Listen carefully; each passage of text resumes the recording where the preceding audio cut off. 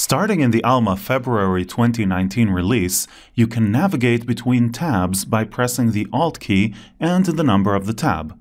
Additionally, a long press on the Alt key displays all available Alt shortcuts.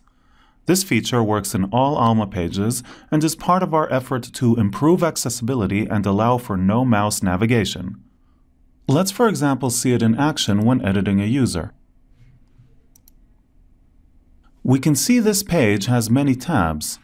Hovering over each tab gives you the shortcut for that tab.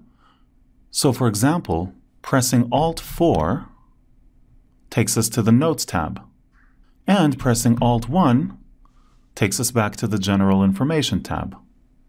A long press on the Alt key shows us all available Alt shortcuts. For example, Alt-C to cancel edits or Alt-S to save our edits.